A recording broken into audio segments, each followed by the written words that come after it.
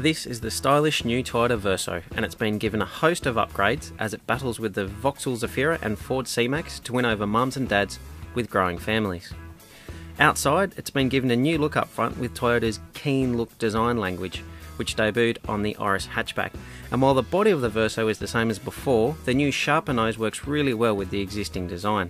The update sees new door mirrors and tail lamp clusters, as well as new bumpers at the front and rear as well. There are 3 new model grades, an entry-level Active and a flagship Excel, with this car, the Icon, expected to be the most popular. It comes with 16-inch alloy wheels, reverse parking camera and DAB radio, all as standard equipment. There's just as much space as before because the body hasn't changed. That means 1,696 litres with all the seats folded down, which is a little shy of the Zafira. But what's clever is the Toyota Easy Flat system, which makes putting the seats up and down really easy.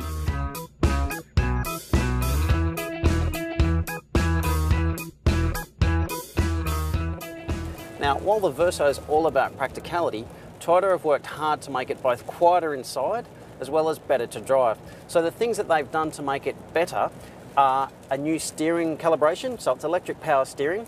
So the steering's been made a little bit sharper and more responsive, so it should be a little bit easier to position on the road and perhaps a little bit easier to park as well.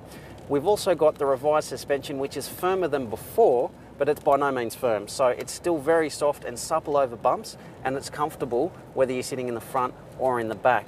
Now, the 2-litre diesel that we're driving right now has more torque than before at lower revs, which again makes it easier out of corners and gives you better in-gear acceleration. So when you're pulling out to overtake someone or just taking off in general, it's a little bit easier to drive again. There's also better fuel consumption, which is helped by changes to the diesel, as well as better aerodynamics. So overall, it's cheaper to run and easier to drive. The Verso is a much better looking car than before, and it's cheaper to run and has class-leading company car tax and residuals. Despite slow sales, it really is one of Toyota's standouts, and if you're after a well-built, feature-packed MPV, the Verso has to be on your list.